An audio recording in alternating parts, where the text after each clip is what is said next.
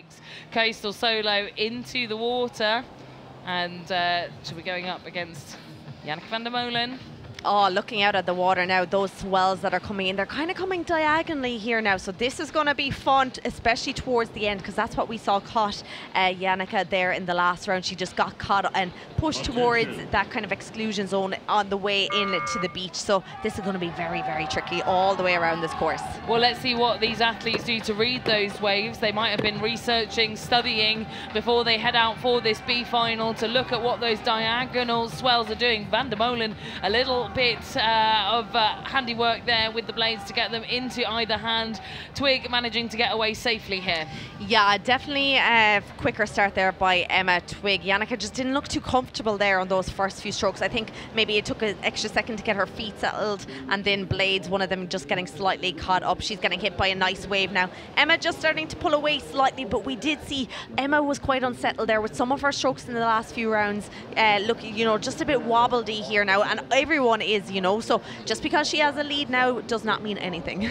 Yeah, and I think in terms of reading the coastal conditions, Van der Molen certainly has the history and experience. She does the long distance championships every year as well, which I think gives you that sense of perspective on what the conditions are doing further out to sea. Absolutely, yeah. She was joined there by Karen Roberts last weekend. They got a silver medal. They're well used to winning gold in both the women's double and the women's quad at the endurance events, but she was knocked off to silver position by the Lobnick sisters, who won that last weekend.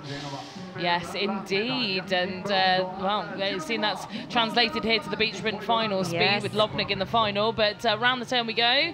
Twig gets pushed wide once again, off and diagonally pointing back out towards that exclusion zone. Oh, it's just such a familiar trap that we've seen time and time again here today. Is she going to be able to correct that now in these next 10 strokes or so? Van der Molen basically rode to a standstill there. She did, but her line is much, much better, much straighter in to the beach, and this is key because she knows she was thrown sideways in the last couple of rounds and she doesn't want to come in. So she's doing similar to what we saw Claire Jemison. So maybe you were onto something there, that they're coming in, they're being told by their coaches to angle in to the opposite side of their marker buoys to what we would usually see here. Now Emma getting up on top of a wave here now, surging into the lead here now, opening up even a bigger lead than she had over Janneke there the last few strokes. But Janneke, there's a wave coming right behind her stern here now.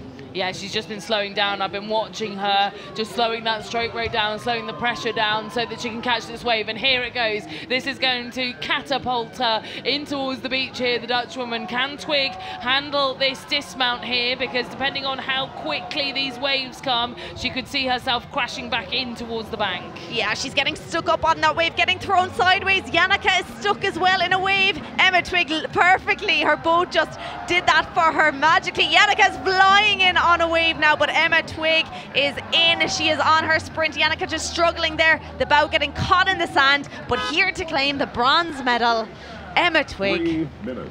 Brilliant stuff from Emma Twig, and as you say, almost delivering her out onto the beach perfectly, just tilting her slideways and rolling her out onto the shore. But that will give her a bronze medal here at Genoa 2024. Janneke van der Molen will go home empty-handed, which is just dramatic considering she was atop the podium last year. I can't believe that she's going home with nothing here, the Dutch woman, in 2024, but that is the way that this sport is going. It's variable from course to course, country to country, year on year, changing every single time. But